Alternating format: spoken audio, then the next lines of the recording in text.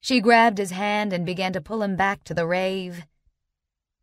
"Now, feed me, wolf. Your mate's starving." "Sara, wait." He stopped walking and tugged on her hand. "I think they want to say goodbye." Sara frowned as he motioned toward the forest. A female, the alpha of the full wolves, walked into the pale light cast from the rave. Her pack stood behind her, the dozen pairs of eyes watching Zach closely.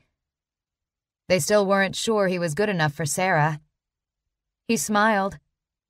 Without even trying, Sara earned a loyalty from man and beast he'd never seen before. The female brushed against Sara, her big body pushing against Sara's legs.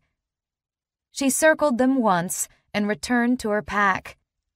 Zach waited for them to leave, move on silently into the night. But the female had one more thing she had to do before she could let Sara go. The she-wolf tilted her head back and howled, her pack joining in. But when the packs at the rave howled back, both Zach and Sara exchanged startled glances. "I've never seen anything like this before,"